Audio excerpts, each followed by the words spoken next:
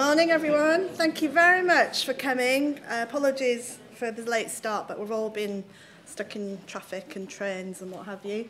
Have you been watching the health and safety moment from the Geological? Is that a yes?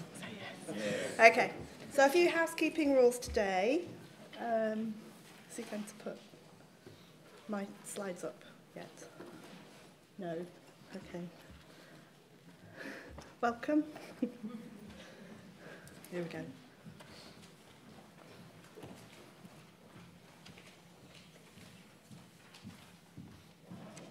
It's basically in a air stewardess. If you're this side, go out that door through the main doors. If you're that side, go through that one through the curtain. And the muster point is in the big square in the Royal Society of Arts bit, usually by the statue. No fire drills planned today, so if it goes off, it's real, okay?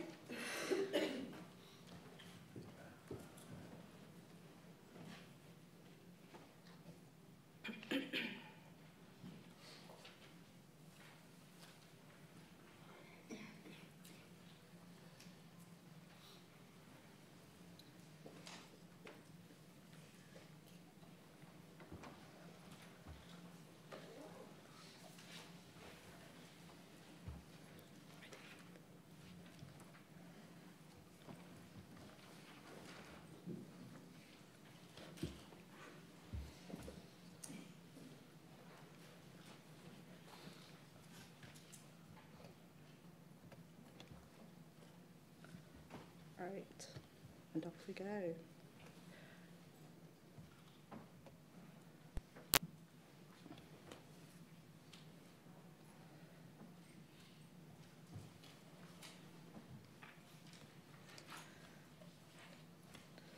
Okay. Oh. There we go. So thank you for coming. This is the first contaminated land forum that we've had for London, North East Thames as it used to be since 2017. But thanks to the contaminated land group from the Geological, we've managed to secure coming here for half a day, and we're hoping to make it an annual event. I want to discuss a bit later on at the end about how we take it forward. But thank you for ACOM for supporting all the refreshments. So all the lectures, presentations and the audio is being recorded today. If anyone's got any issues of being recorded, come and see me later. Obviously, because it is recorded, please watch your language. Polite reminder. So I've just gone through the fire drills. So the agenda, sorry for starting late, but we're going to just start off with a quick EA update and then hot topics that we're aware of, and then I'll hand over to Alex Sani from Geological to talk about the chartership, Hugh to talk about NQMS and Silken SQP, and then Chris Taylor from National Grid to talk about the NQMS, and then we'll have a quick refreshments before we kick off again, okay? So I'm Teresa Corey. I'm one of the groundwater and technical specialists for contaminated land in the Herts and North London area for the Environment Agency. So our geological patch, our patch, is basically roughly the northern half of the N25 plus 2 or 3 junctions of the major motorways out down to the north bank of the River Thames. And then we hand over to our West Thames colleagues, called Thames, and Beds and Cams, and Essex, and Kent and South London. So, a lot of people were talking about, there was a bit of chatter on Dismail just before Christmas about the land contamination, the rewrite of CRR 11. So, Angela Haslam has asked me to thank you to everybody who took the time to make comments. We're always open to having comments, so even when the new version comes up, please, if something's, if you've got a burning issue with something, please do email in and let us know. So the Environment Agency are currently addressing all the comments, and the first thing that will be amended apparently is the options appraisal matrix, and it will be updated throughout this year. We cannot publish this as a PDF, but other formats are being investigated so that things can be printed and saved as a PDF required. as I say, we're trying to get the main sort of bulk of the CR11 on the web as HTML by the end of Jan, but as you know, IT publishing has its own timescales, probably geological. Okay, phew, sorry, did I just say that out loud? Okay, so as you know, CR11 is actually formally withdrawn, but obviously great source of information, and you know, those flowcharts are still sort of as valid as they ever were, really, because they're sort of best practice. And there's a link to the pages. PFOS, PFAS, PFOA, all hitting the headlines at the moment. There's a new film called Dark Waters coming out, all about DuPont in America. We were present at the Syria Who Cares About PFAS POS conference last year, and the agency are taking an interest in it. So, hot off the press, I guess. We've managed to secure some funding to do a phase 1 study in looking at known sources or trying to identify sources of PFOS, PFAS, PFOA in the UK, and then we'll start sort of building on our risk screening concepts and how to deal with it from that point onwards. But as a quick thing that's happened is, before, our groundwater sustainable places planning matrix consultation, internal consultation matrix, did not include firefighting and training facility sites, and now it does. So where we know we've got big industrial estates where they've done fire training activities and there may be a risk of PFOS in the firefighting foams releasing to ground, that now should fall under our attention. So our Land Quality Capitals manager, Michael Hughes, is project managing the phase 1 study, and at the moment they're still going through the procurement process of getting a consultant in, and we're hoping that they'll complete the work by the end of year, financial end in end of March. Don't know how many of you are aware, but the R&D M&A guidance that was that we all know and love back in early 2000s, that's actually been withdrawn and it's on archive. We're sort of in a little steering group involved with Claire to update the existing M&A guidance. So I guess the final product will probably look a little bit like the How to Do DQRA for TPH. So it won't have an EA badge on it per se, but we are involved in the whole process. So at the moment, they're still doing the initial review. It's been undertaken by a small group of professionals, and then it will go down to the Clare wider TRE group for consultation. Elsewhere, the agency waste team are looking at quality protocols. I've put this in here because there's a lot of we've come up across the importation criteria of topsoils or subsoils on sites as part of the remedial strategies and verification plans. And actually what seems to be happening is that their developers are importing material potentially being brought in from sites and manufacturing soils. If they're actually produced from waste, then technically they're still waste. There is an exemption that you can use to import such material, but they're probably being imported in quantities more than that. But as a side, all the RAP QPs are being reviewed by E&B Waste. So the first ones are compost, anaerobic digester and poultry litter ash. But that will, this will also include the stuff like secondary aggregates as well. So it's just sort of keep your eye out, I guess, to just liaise with your waste colleagues to find out about those QPs. Okay, this is a quick one for EU exit tomorrow. So I've put here, keep calm, it's business as usual. So as far as the environmental laws are concerned, they're still in place until the UK amend or decide to pull out completely. But they've got effectively got to rewrite the legislation. So until they do, everything is still the same. So it's just business as usual. And on that note, I would like to end with Happy New Year, because it's Chinese New Year at the moment. Thank you very much. Right, I'm going to hand over to Alex. We'll do a few questions after Alex's, and if you could hold the SQP and the Sobra ones until after Chris's before we go into interval, that would be good. Thank you very much.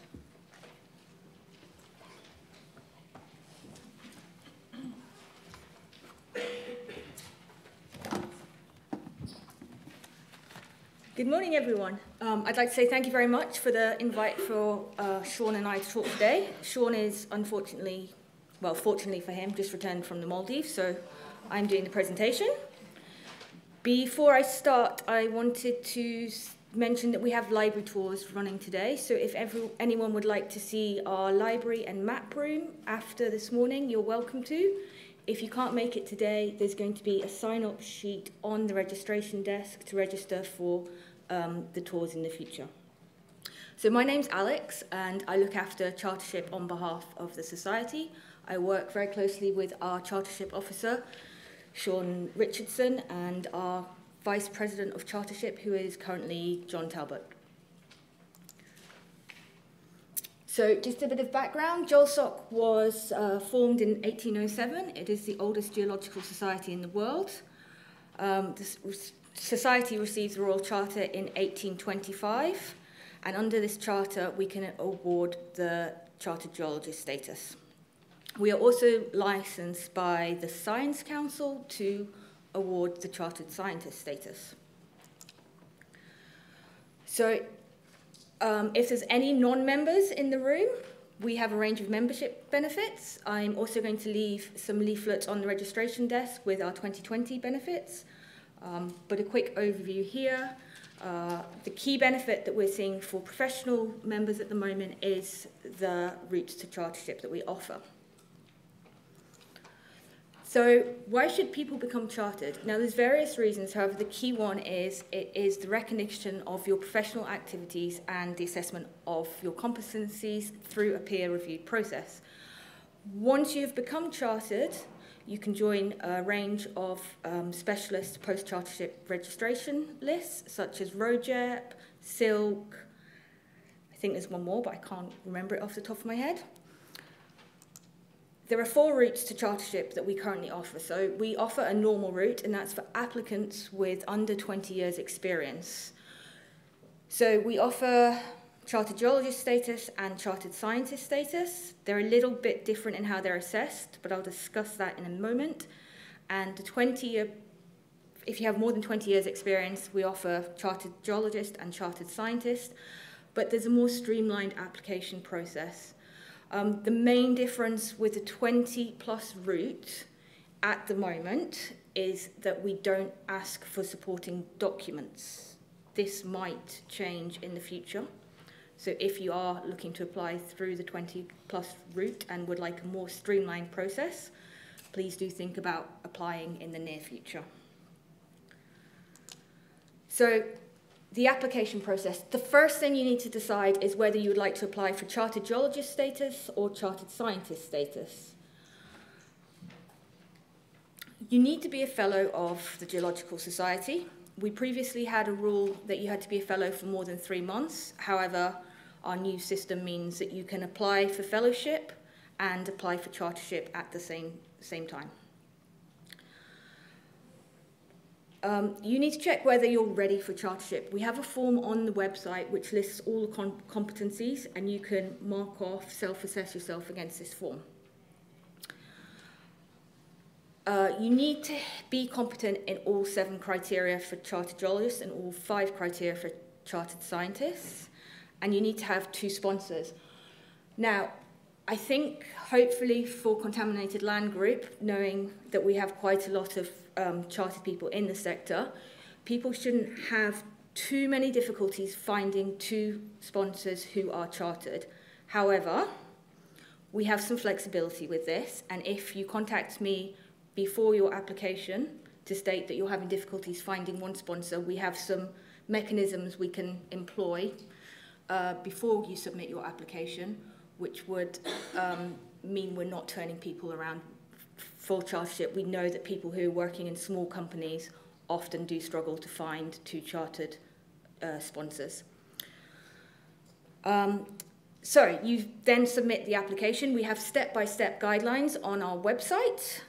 The application comes into me.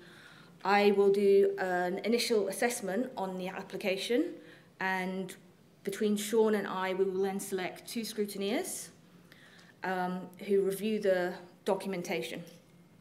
At this stage, there are three options available for us. We either will come back to you and say we need more information to support your application going to interview.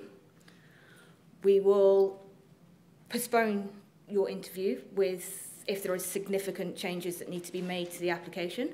And a postpone means that it gives you a chance to resubmit without making an additional payment. Or we will proceed to interview, which happens in the majority of cases.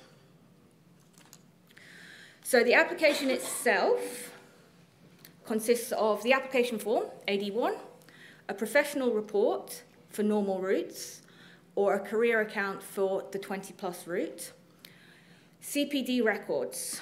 I'm going to talk a bit more about CPD because it's one of the areas that we are regularly going back to people to say they need to improve on.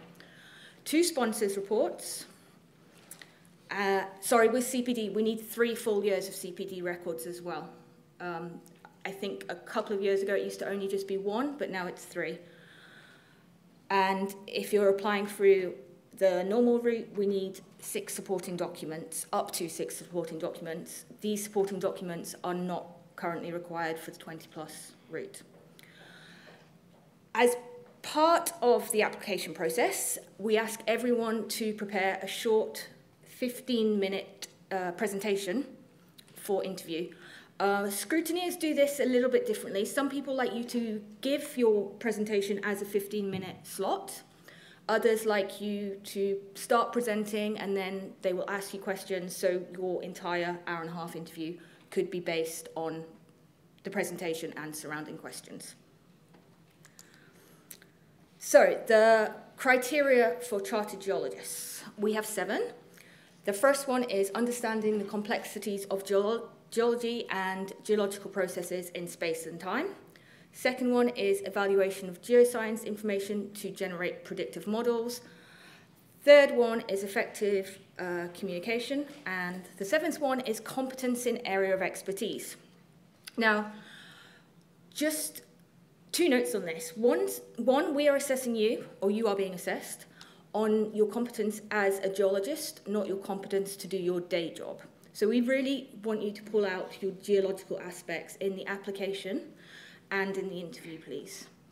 The second one is when you fill in the application form, you'll see that you will be able to state your area of expertise. This is now a free text box on the form, and we're finding, the reason we've done that is because we understand that geoscience is changing. We have different areas of geoscience coming to light. When you are selecting your area of expertise, my advice would be to keep it to 1 or 2 areas only. This is because every area of expertise you write down on the form, you will be assessed as being competent in it. So if you write down 6 areas of expertise, as I had in the last round, you may have expertise in 6 areas, but it's unlikely your scrutineers are going to say you are competent in every single area of those expertise. So please choose the one that you feel most confident and most confident in, and you will be chartered in that area of expertise. Second lot of criteria we have are competency in HSE and environmental issues, professionalism and the code of conduct, which is on our website, and CPD planning and recording, which we assess through your CPD records. Chartered scientists' competencies are different. They are A to E. So we have the application of knowledge and understanding, the use of scientific method, personal responsibility, which is again covers HSE, working autonomously, leadership roles, interpersonal skills, professional practice, and professionalism, which again covers the code of conduct and CPD records. We have the option for you to simultaneously apply for chartered geologist and chartered scientist status. However, this means you're filling in 2 sets of forms at once. You do have to fill in both sets of forms. We also have the option for you to apply retrospectively for one or the other, and you can do that within 2 years without going through a second interview. It's completely up to you how you do it. However, most people at the moment are finding the retrospective application is a slightly easier way to do it. So sponsors. We expect your sponsors to write 2 supporting statements for you. They fill in a sponsors form, which we have online. They must have known you and your work for 3 years. And as I said earlier, we like them to be chartered. However, we have some flexibility with that. We can accept, if you propose it to us before you submit your application, people who are chartered from other organisations, and we are currently have some applications where we are saying that we can have 1 chartered person and 1 fellow of the GeolSoc to support applications. Okay, CPD. So hopefully if you're planning to become chartered soon, you have been maintaining CPD records. It's a mandatory requirement for your application. We have to see the last 3 years records. And it is also mandatory to maintain your chartered status each year. We have several options for CPD records. We have, well, I'm a bit hesitant to mention it at the moment if you've seen our social media messages around this, an online portal. If you haven't got 2020 CPD and you have paid your 2020 fees, you should be receiving the 2020 tab very shortly. We also have on the website the 2017 Word document table, which you can fill in, which we accept. And we also accept CPD records from company schemes as well, as we appreciate a lot of you will keep your records as part of your corporate professional development.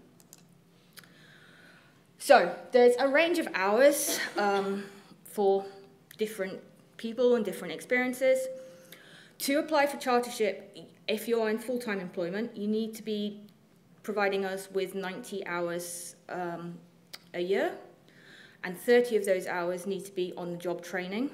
When I get an application, the first thing I do is check there are more than 90 hours for each year, and that 30 of those are on the job, and it is usually the point where we go back to candidates and say, please can you update your CPD records.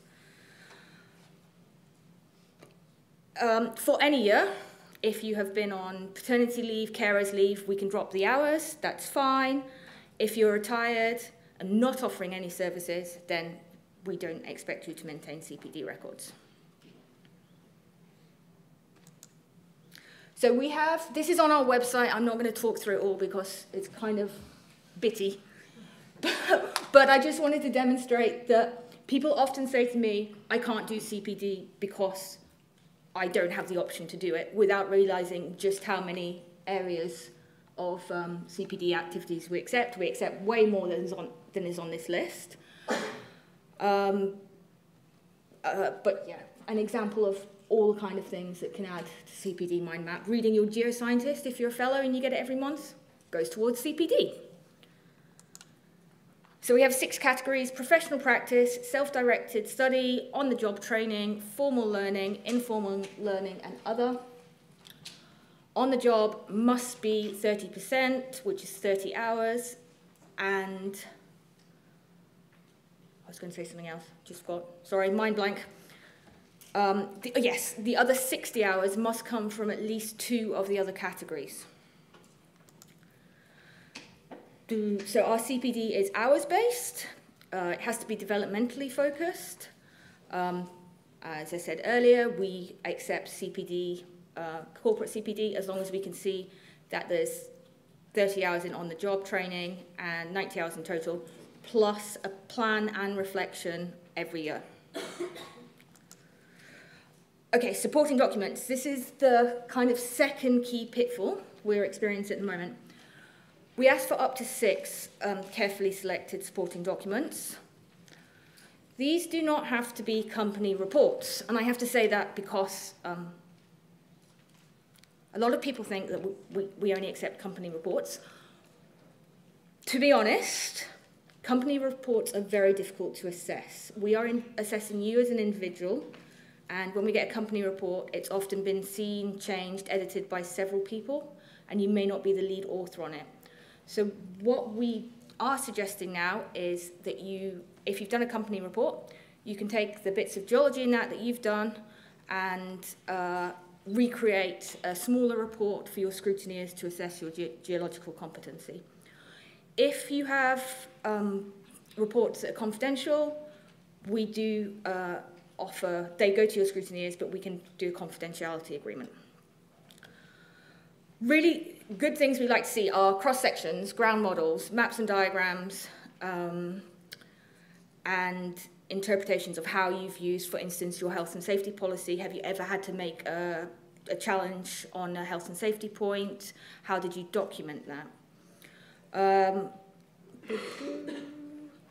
We ask for supporting documents to be in colour where possible, and they have to be legible for the scrutineers.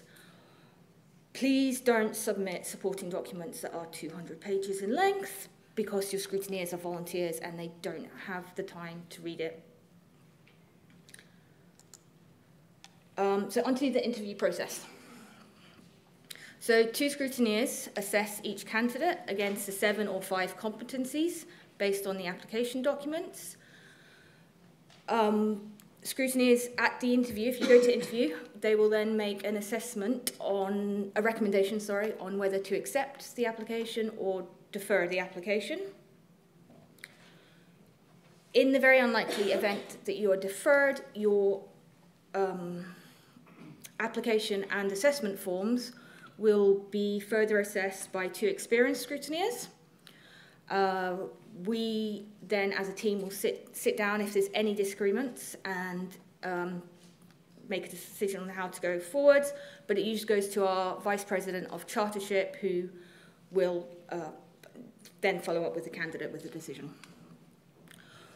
When we defer an application, we always give constructive feedback, and the candidates can reapply in the future. So what next? If you're not a fellow, please do apply for fellowship. If you would like to apply for chartership, which I hope lots of you do want to, please look at the website. Please contact me, there's details coming. Put together your professional portfolio for CPD. For those of you who are sitting here who may not have known about chartership and haven't kept CPD records in for the proposed amount of time, some of the tips I've heard of how people do it is Outlook calendars. They go through their meetings, personal diaries and emails, and then they construct their CPD records. If you want to, you can apply for CSI or CJOL retrospectively within 2 years, and then you can look at the other qualifications that you are eligible to apply for post-chartership. So we have recently set up a LinkedIn group for mentoring, and this is open to everyone internationally. We have around 180 mentors in there at the moment. The idea is that if you want to apply, you write a short post outlining your background, what stage of the application you are in, and where you are, and whether you would like video mentoring or face-to-face mentoring. I can give this link to Teresa to circulate to the group if that would be helpful. So our website has lots of information, but if you have any specific questions that you don't want to ask me now, the email is chartership@geolsoc.org.uk. I'm happy to take questions now. I'm happy to come down to the refreshments and mingle, and I'll be in the foyer after you guys have finished for the day if anyone else wants to ask me anything. Any questions?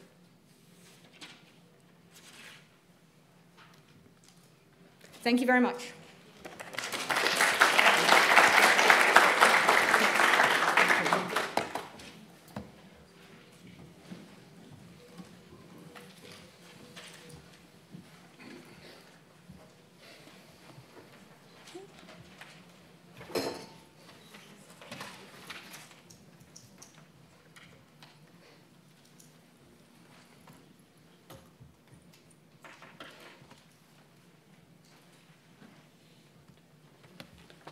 to you. Loading. It's just loading. All right. Okay. It's on my screen. Yay. Good morning, everybody. Yeah, I am a chartered geologist, and one of the things I'd like to say is if you are a geologist, please consider getting chartered. I know a lot of people say, why should I bother? But if you are in this business, then surely you want to demonstrate your professionalism, and what better way than chartership? Having been a scrutineer for a number of years, contaminated land people, if you're a contaminated land specialist, then becoming chartered geologist is pretty tricky, because you will get tested on that category number 1 about geological time and space. So look at chartered scientists unless you can really be confident about your ability to look at 3D models and time and space. So maybe hydrogeologists in contaminated land, yeah, you stand a good chance. But people who spend all their time, like me now, digging in made ground and perhaps getting down as far as the London clay, you know, it's not, geologically, it's not challenging. So anyway, irrespective of all of that, please do consider chartership, because it is an absolutely fundamental part of what Chris and I are going to talk about, which is about competence. And the National Quality Mark Scheme, which is what I've been asked to talk about. So the National Quality Mark Scheme was set up by a group called the Land Forum. At the time, the Land Forum is comprised of public and private sector organisations, industry, land owners, consultants, regulators and government. It's since moved on to become called the National Brownfield Forum. And I think the minutes are, I get to see the minutes every so often. It's worth looking at the minutes from that every so often. And if you then have an MP, you could complain to your MP, why is government absent from the National Brownfield Forum? Because nobody from government departments ever attend those meetings, as far as I can see. So anyway, or if you've got somebody who you know at Land Forum, get them to encourage DEFRA and CLG to go along. Anyway, the Land Forum was set up with 2 main aims. One was to take this strategic overview about contaminated land issues and redevelopment, but also to promote sustainable use of land. All too often when we talk about sustainability, the conversation just degenerates into discussions about energy, and that's the only thing people ever talk about. Whereas actually, particularly in a country like the UK, land surely is one of the most fundamental resources we have. And therefore, what we all do in contaminated land, I think, is an absolutely epitome of what sustainable development is all about. So the Land Forum, when it looked at how does it go about achieving these aims, thought they could develop this system, the National Quality Mark Scheme. And it was part of the Better Regulation Initiative, which is 3 words I absolutely hate because they come from that awful period of our country when David Cameron decided that actually the way forward was to rip up all regulations and just let industry get on with things, and called Better Regulation. Caused a lot of problems, but one of the things that National Quality Mark Scheme was aiming to do was to actually improve the quality of the reports that we as consultants produce, so that you as regulators, when you get reports in front of you, don't just tear your hair out and go, God, what is this load of crap? You know, how are people still producing reports like this? And this realisation came about because all too often, you know, reports are not up to standard. Why is that? Well, because developers, many developers, do not get your ACOMs to produce the report for you. They get Humala Inc., who has never done any CPD in his life and just produces a report for £5 because the developer will give him £5 to do it. Not surprisingly, those sorts of £5 reports are not really worth the paper they're written on, and they cause untold grief for the regulators. So the National Quality Mark Scheme was and should play an increasingly significant role in the progress of our reports from where they were to where we hope they'll be in the future. And So, yeah, I've said what the NQMS was designed to do, but the really important thing is actually every single report that we as consultants prepare or that you as regulators get to see can be covered by the National Quality Mark Scheme. So it does everything, it can do everything associated with due diligence studies, desk studies, right the way through to verification reports. So every report we do could be part of the National Quality Mark Scheme. Because what it ends up doing is saying, when you've done something that's in line with the National Quality Mark Scheme, this report has been carried out with good practice, and it's been signed off by a suitably qualified and experienced person, an SQP, someone competent to sign off that report. Sounds pretty good, doesn't it? The real big challenge then is, how do we get people to buy into this? And the first and probably one of the most important elements is support from the Environment Agency. And I don't know if they did go up to the mountain, but they ended up with 10 things that they think the agency will do as a result of the National Quality Mark Scheme. And I'm not going to go through all of them here for you. They're on the EA website, but you can see that what the agency is saying are there's a couple of really important things. One is that they encourage local planning authorities to reference the NQMS in their standing advice. Now, I'm going to come back to this over and over. If every single local planning authority said, we will take account of reports submitted under the NQMS, developers will then be faced by consultants, people like me, saying, if we do it under an NQMS scheme, it's going to cost you a bit more to do it, but here's the advantage. This is what will happen. So this is a real big deal, I think. The agency said that any work it carries out will be subject to the NQMS, and it encourages operators, developers to use the NQMS, and any pollution incidents will be managed under the National Quality Mark Scheme and enforcement activities. This is quite, I like number 10, where NQMS conclude that pollution is prevented or managed satisfactorily, the agency will conclude no further regulatory intervention or enforcement is necessary. That's quite a big gain. So have a look at these aims. If you're a local authority person, please go back to your authorities and see, why aren't we including reference to the NQMS in our policies? If you're a consultant, think about next time you're faced with that developer who doesn't want to pay you more than £5 to do a report, say, well, what about if we do a report under the National Quality Mark Scheme? Yeah, it's going to cost you £10, but what's the government said about it? Well, actually, I was trying to find out exactly about this yesterday, and I talked to Nicola Harries at Clare to make sure that I was talking the right sort of thing, and just so that she's aware of what's being said. And I misunderstood what she told me, because she said, oh, the NPPF now has a really good reference to National Quality Mark Scheme. Oh, okay, I missed that. So I went back, got out the 2019 version of NPPF, and no, it doesn't. It's completely wishy-washy, mamby-pamby language that doesn't say anything about the National Quality Mark Scheme or competent people, really. But what does happen is in the gov.uk land contamination policy statement, which was last updated in June last year, that has got some very helpful comments, which talks about the reports that you produce and that suitably qualified people must produce them.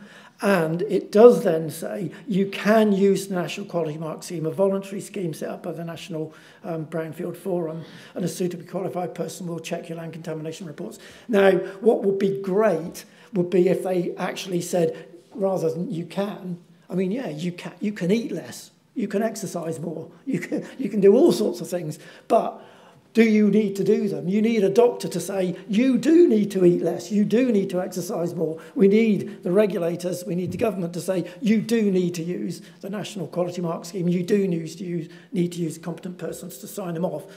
Okay, we're not going to get there, I understand that, but stronger language would be better, but this is a real good thing. If a developer says to you, why do we need to do this?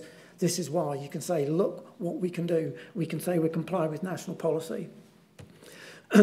So what does National Quality Mark Scheme aim to do? It provides a quality mark which aims to give assurance that land contamination issues are addressed adequately and will be properly managed.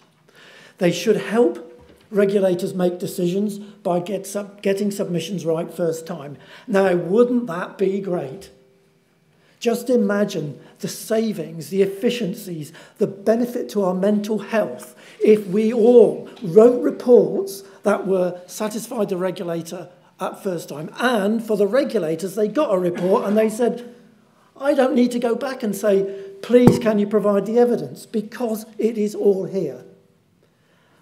It would be wonderful, wouldn't it? It really would. So the increased efficiency, yeah, okay, so here's a better regulation thing. It would result in savings, both in public and private sectors, as well as our mental health, I think. And what it then should do, it should allow the regulators to deal with those real problem sites, either the very difficult sites or the ones which are being dealt with by Humala Inc. and has produced a £5 report. So how does it work? Yeah, as I said, it was set up by this National Brownfield Forum, a cross-industry, pan-industry body, and part of their role, this is just one part of it, was set up the National Quality Mark Steering Group, which still sits there, and that is then split into two parts, how the actual thing works. The administrator is Claire, the organisation Claire, and they look after the admin side of things, and then Silk provides the suitably qualified persons, and I'll just talk about that briefly. So Claire, they are responsible for maintaining the National Quality Mark website, so have a look at that. They've got frequently asked questions, and they manage the online declaration system. They have access to the register of suitably qualified persons, and they will manage the auditing of a complaints procedure, and they record declarations. So have a look on their website, which I've listed there. And then how do you get to be a suitably qualified person? You can only become a suitably qualified person via the Silk register. So the Silk Register is an organisation which processes applicants for the role of suitably qualified persons and administers the application and exam process. Suitably qualified persons, so this is an individual. You can't say, ACOM, we're an SQP company. You are not. You're a company who employ SQPs. So it goes with the person, and an SQP is a person who implements the requirements of the National Quality Mark Scheme, and it is they and they alone who can put the quality mark on a report. So you can become a suitably qualified person by two routes. So first of all, you have to be chartered. That's a given.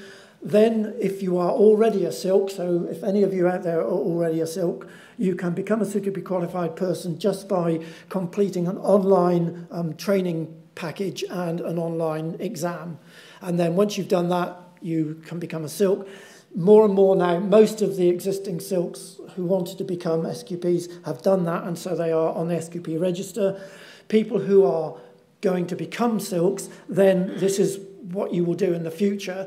You will automatically be eligible for becoming a suitably qualified person if you pass the Silk registration process, because part of the Silk exam and registration is doing the SQP online course. It also means you will probably get tested in your interview about what the National Quality Mark Scheme means and what being an SQP means. So the fundamental role of the SQP is to ensure that the report that we produce is a quality product, and we ensure, this is a real big deal, that it has been produced by competent people. So, yeah, to be an SQP, you have to be chartered, bound by a professional code of conduct. I would say this is one of the most important reasons for becoming chartered, because you are then bound by a code of conduct. That is so, so helpful to you as a professional person.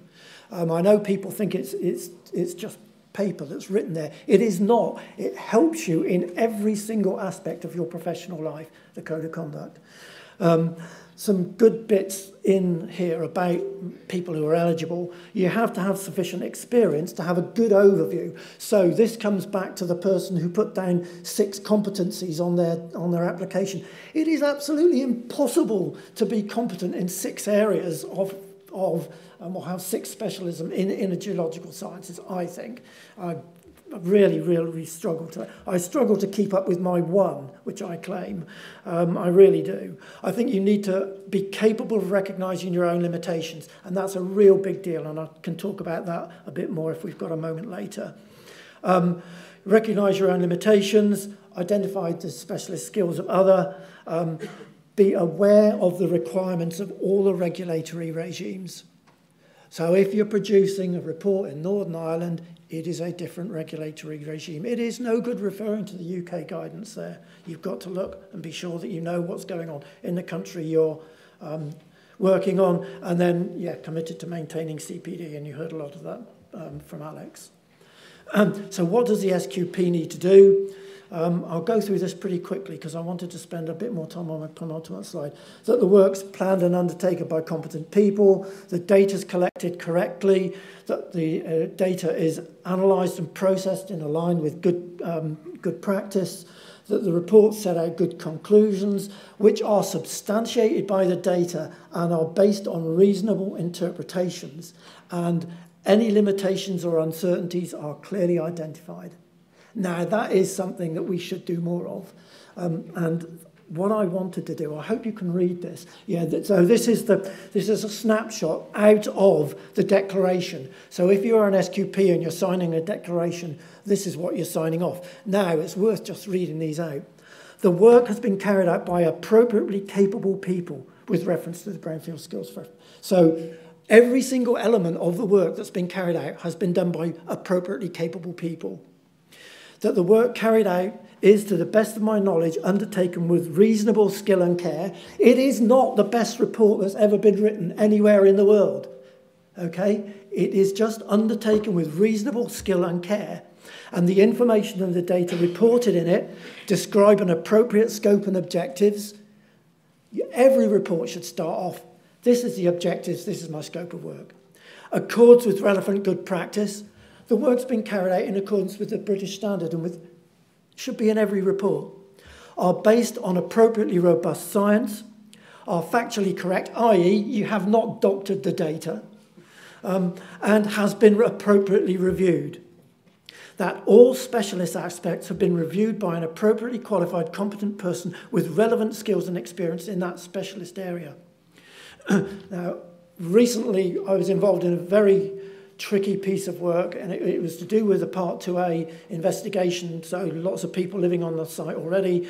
I was very worried about the work we were doing. I thought that we were really at the limits of the expertise of the team that we have in Bureau Happold. We're a very small team, and so I then got somebody who I knew and trusted as a specialist in the area to review that particular element of our work, and that's then reported in the report. The benefits of that were huge. A, to us as a team, we learned a lot from this specialist. B, we felt much more confident in the report that went out. C, when we got the report being published, and it was reviewed by Public Health England, by the Environment Agency, by the regulator, the fact that we'd had this peer review was really, really helpful, both to us and to them. So I don't think we do enough in our industry about peer review, but that's an important element, that all specialist access have been reviewed by an appropriate specialist. Next one, that the interpretations and conclusions are reasonable. That does not mean that you have to agree with every word, every dot, every comma. That just that the conclusions and the interpretation is reasonable. The proposals to mitigate actual potential or residual risks are appropriate. They don't have to be what you would do. They just have to be appropriate. And then finally, I am competent to sign this declaration because I am fully aware and comply with the Code of Conduct. This is my one. So hence the Code of Conduct of the Geological Society, through which I hold chartership membership, number 10443. The work of this review and declaration are within the limits of my knowledge, competence and professional capacity. I think those words are wonderful, and they should be really in every single report we write, whether or not it's been submitted under the National Quality Mark Scheme. So, current status of the scheme is voluntary. It is a voluntary scheme, it's not required, but it is simple. There's over 100 suitably qualified persons on the register at the moment, 75 declarations, so slow start, I think. Why is it so slow? Because we're not being forced to do it by the regulators. There is government and environment agency support. Could it be stronger? Some local authorities are referring to the scheme and its policy, but I think the future is up to you, to us as consultants, to our fellow consultants, but also to you as the regulators. So I always do end up with 7 conclusions, just so I can have your brother. It is The Magnificent Seven, the film. If you haven't seen it, please get it out, have a look at it on Netflix. So it is a voluntary scheme, part of the Better Regulation Initiative. It's something that's done really well, I think. It recognised the need for improvement in our reports and the need for accredited competence. The scheme's administered by Clare and the Silk registers are provided by Silk. It does not replace in any way the role of the regulator. The SQP cannot discharge a planning condition. That has to be the role of the local planning authority.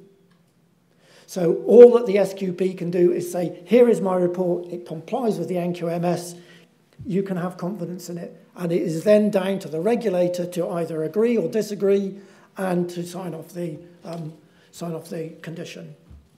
First-time right submissions should allow regulators more time for problematic sites. That would be really great. And the National Quality Mark Scheme is designed and should play a significant role in improving quality in the future. I think it is down to us. We've got 2 choices, I think. We either continue business as usual, finding fault with each other's work. We love doing that, don't we? Oh, this regulator's a real pain in the arse, keeping asking me for this. This consultant doesn't know what they're doing. Look at this report, it's got an apostrophe missing, or, you know, it does not matter. We could carry on like that, and maybe we're all better off. Let's just do that. Or we can say, come on, we can make this industry work better. We can embrace the scheme and encourage its use, and end up with better land quality assessment reports to the benefit of us. But it is down to us. So that's my evangelical end. Thanks very much, everybody.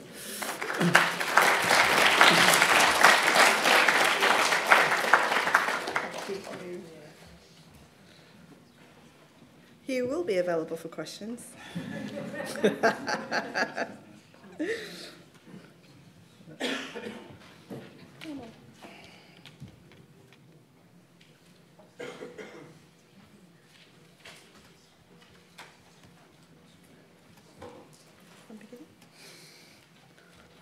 And introducing Chris Taylor.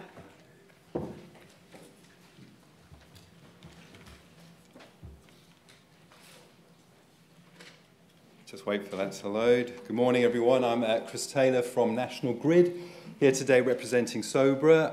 I've been asked to talk about the SOBRA accreditation scheme and also touch on how that links into the National Quality Mark Scheme as well. So, first of all, I'll start off with what is SOBRA? Who is SOBRA? I don't know if everyone in the room has heard of the Society of Brownfield Risk Assessment. It was essentially established as we recognised that there was a gap, and I wouldn't say the market, perhaps the sector, where there was an opportunity to fill the knowledge gaps that we'd identified within the field of risk assessment. It was a society that was established to produce guidance for the sector, to represent risk assessors within the sector, and also to give us a profile and make sure that risk assessment stays up there within everybody's minds within risk assessment and contaminated land. We are 10 years old. We had our 10-year anniversary last year. It was at the just across the courtyard over at the Royal Society of Chemistry, where we share an annual Christmas conference, which was celebrated with 100 cupcakes, I think some with gin and tonic flavour and all sorts of wonderful things. It's a society that holds Typically, we like to hold 2 conferences a year. We have a summer workshop on something quite techy, where we either delve into NAPL or vapor intrusion or lead or benzoapyrene and have a workshop. And we also have our Christmas conference, where we talk about current issues in contaminated land, and we share that with the Royal Society of Chemistry, and we also have a bit of talks in there as well. We recently achieved our charity status, which is great if you want to claim the tax back from your subscription fees. And the entire society is run by volunteers. So what's in it for you? Why should you join SOBRA? What's it all about? Well, a lot of the hard work we do is through the subgroups that we support. Essentially, if there's something that's burning in your day job, we haven't got enough information on landfill gas, let's say, you're welcome to come and approach us, pitch an idea for a subgroup with an objective of this is something that we'd like to find out more about, produce some guidance for the sector, and we can then provide some resources to try and get that supported. Currently, we've got subgroups in asbestos in soil, vapor intrusion, NAPL. We're just about to set one up in ground gases, and they do a lot of good work. The one we did on producing some acute GACs was very well received. There you can see our local celebrity. You can see Barry, who's sitting over here in the front row. We achieved a Brownfield Briefing Award, which was in the category for, was it Best Project from a Non-for-Profit Organisation? Yes, very niche. I think we were against one other. And that was for our acute GACs that we'd produced and published. The society is great because it gives you an opportunity to improve your technical knowledge by joining a subgroup, by attending our workshops, by reading our publications. We have bursary and scholarship schemes available. So if you've got this idea in your head that, can't do proper risk assessment without plant uptake figures for carrots or something like that, and you're really keen that you want some data, come and speak to us. There's an opportunity that we can help fund some research that you'd like to do. You can receive external recognition through our accreditation scheme, which I'll touch on shortly. And also we have a technical panel where members who've got our ASOBRA accreditation get an opportunity to feed into technical guidance. So, I've been asked to talk about our register of risk assessors and the accreditation scheme. So essentially, this was developed because as risk assessors, there wasn't a way that you can demonstrate to your clients, to your employer, to your regulator, that you are a competent risk assessor. I mean, there wasn't anything out there. So this is a scheme that was developed so that you can do that. It's a standalone scheme. So it stands on its own 2 feet. And if you are a member of the scheme, you can demonstrate to your client and to your employer that you know what you were talking about. But more importantly, it's also been designed to be consistent with the National Quality Mark scheme.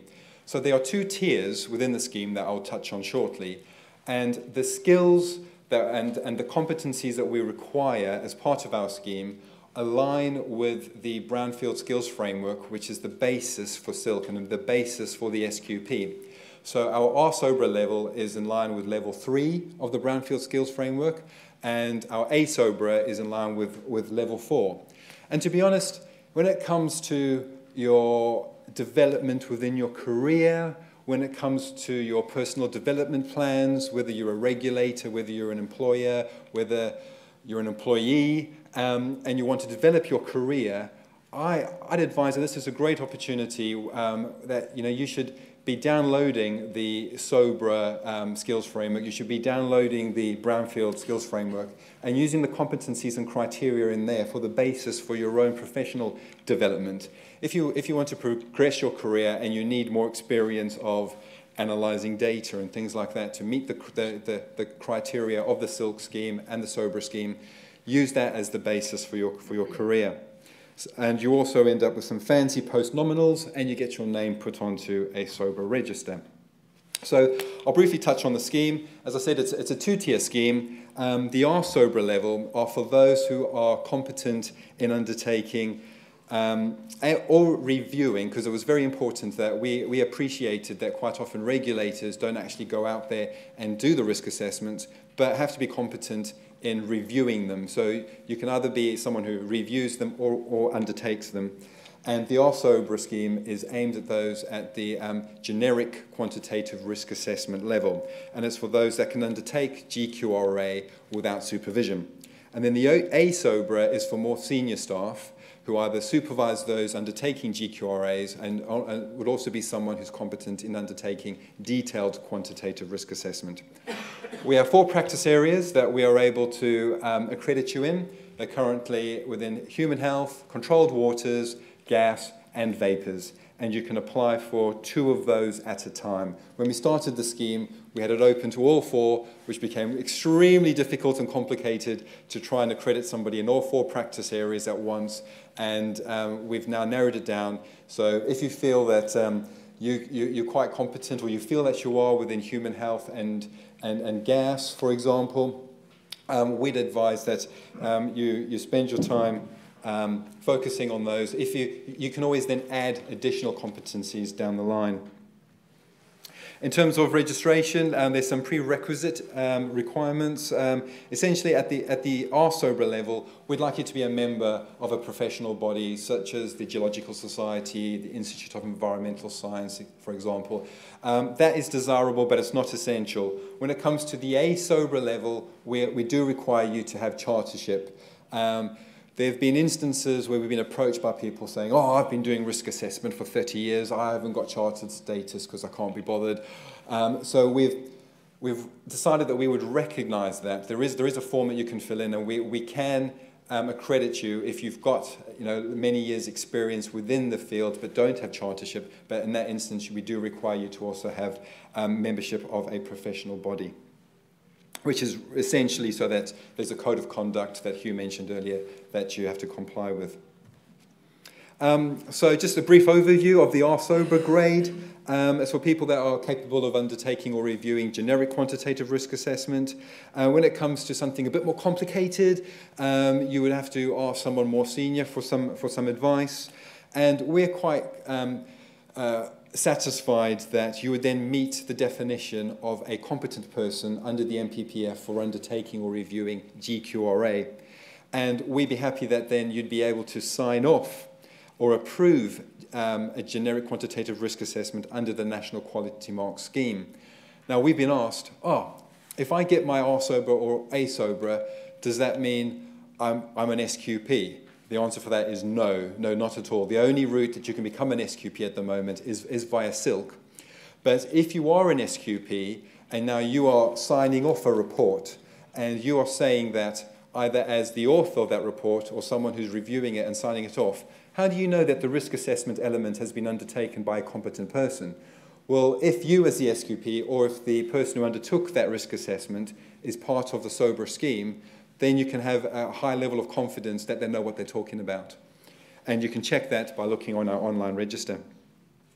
So what are the competencies that you need to become RSOBRA? Now, there's a lot of text up there. I've grayed out most of it because you can always go onto our website and have a look at it. But I'll just highlight the bits that I've highlighted in bold there.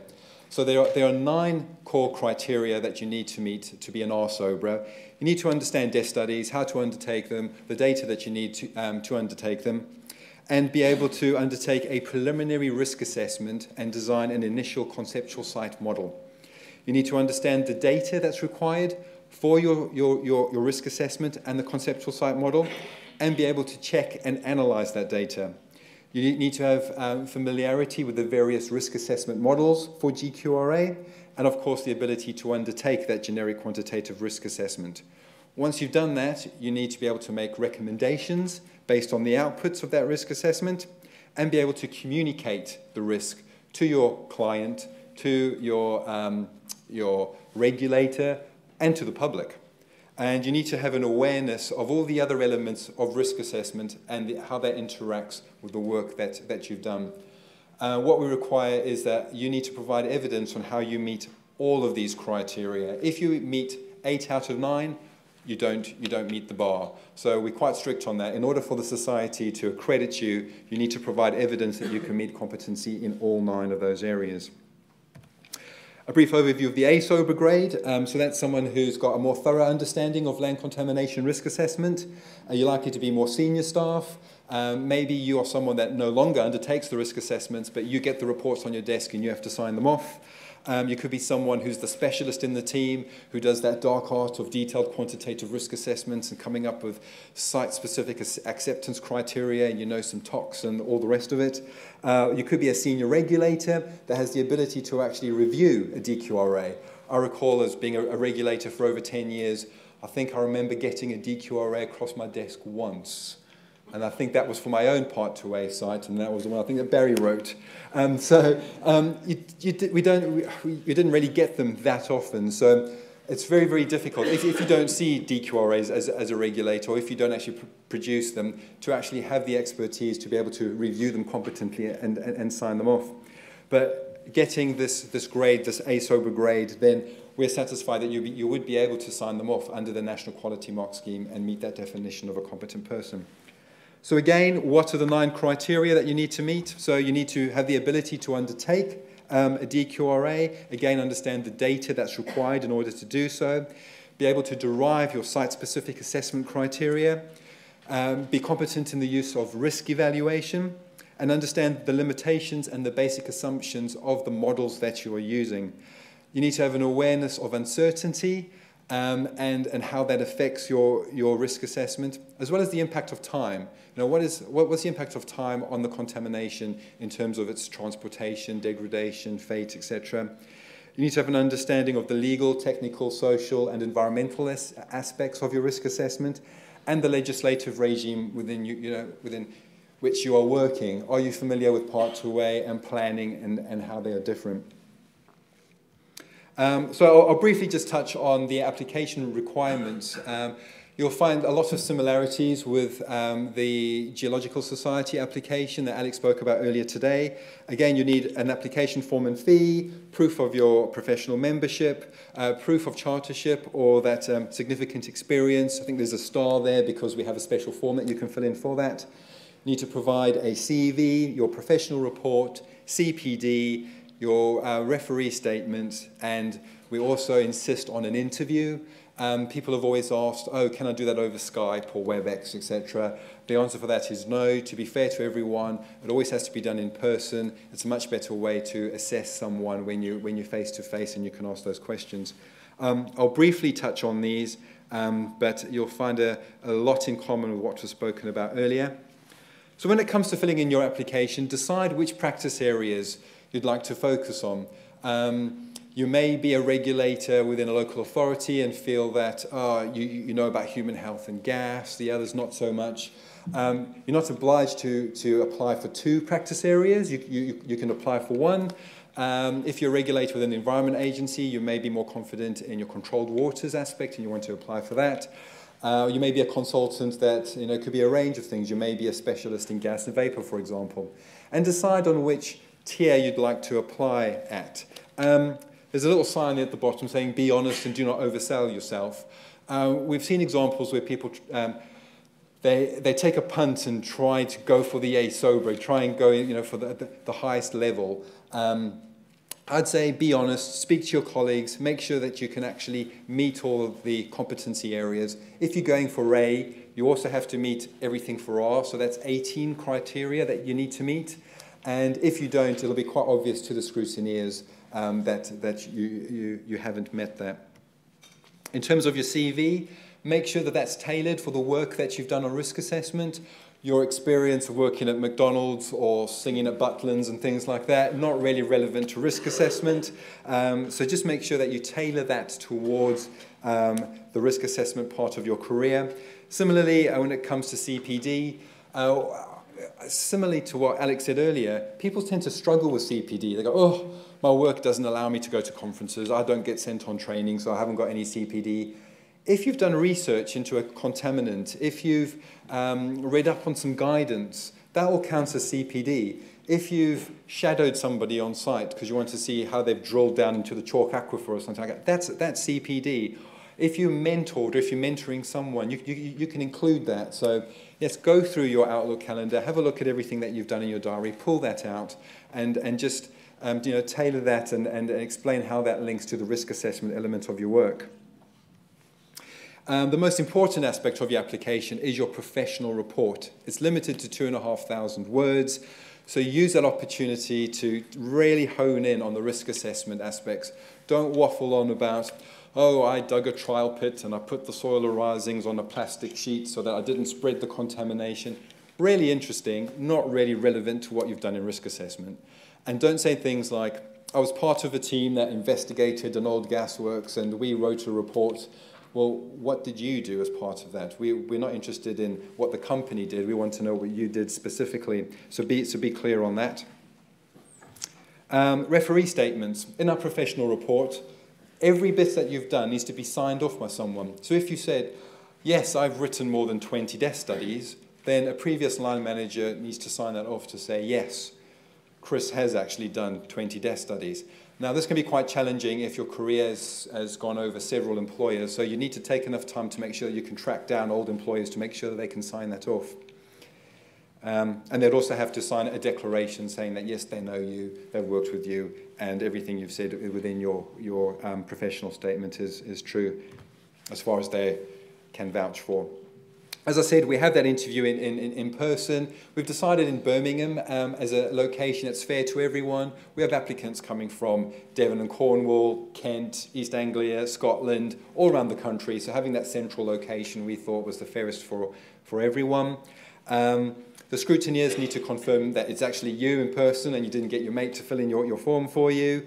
And they would fill in any gaps that they have after reading your professional report. You may find that you've applied for a SOBRA, but you've been invited for an R SOBRA based on the strength of your professional report. You may find that you've applied for A, been invited to interview for A, but may only achieve R. All that will be explained in the feedback that we give following your assessment. So how do you apply? We have 2 applications a year. The January one closes tomorrow, so if you're thinking about it, you better rush out of here at lunchtime and get that done. But don't worry, we normally have another window in August. All our documentation is on our SOBRA website, so you can download the application pack and read our framework documents and everything anytime you like. Application fees are £175 to apply, and annual membership is £50. So is the whole process scary? No, not at all. If you are quite methodical, you go through the entire process, make sure that you provide evidence for all of those competencies, it's quite straightforward. Everyone's nervous at interviews. Don't worry, we don't bite. Our scrutineers are really friendly. They're not there to trick you or trap you and catch you out. They'll try and get the words out of you. If they know that's at the tip of your tongue, they'll try and get it out of you. And also, if you need some advice, if you're in a small company that you're not quite sure if you meet the competencies, send an email through to that email address. We do have some mentors that can speak to you, review your application and give you some advice or areas that you can work on before making your application. So lastly, I'd just like to say, it's a great scheme. I've been with SOBRA for 10 years now. It's a great society. It's a friendly group of people that are trying to do their best for risk assessment within the society, within the sector. And it's a great opportunity for you to actually contribute. So I'd encourage everyone in this room, if you're not a SOBRA member already, come and join us. And I really just to emphasize what Hugh was saying earlier, we need to demonstrate that we are competent within the sector, raise the bar, raise the standards, and one of the best ways of doing that is through the NQMS and through the SOBRA scheme. Thank you very much.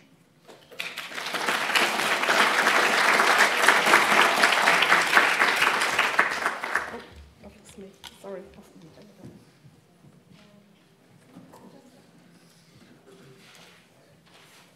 Don't know if you want any questions for myself and Hugh. So has anyone got any questions for Chris or Hugh?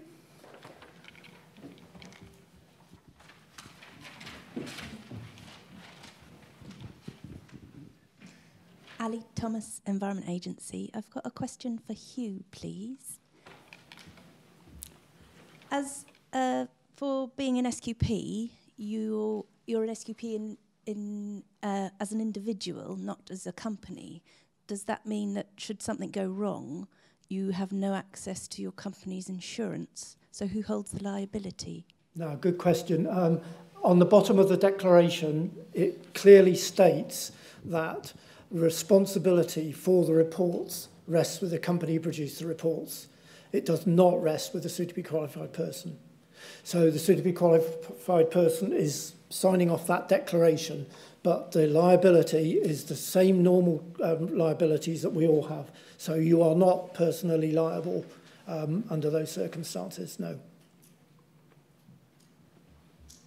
Any other questions?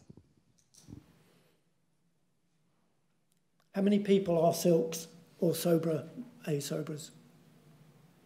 How many people are chartered? Okay, so the people who aren't chartered, first step, become chartered. Second step, definitely become silk, SOBRA, depending on your expertise, because that's the way that we will move things forward.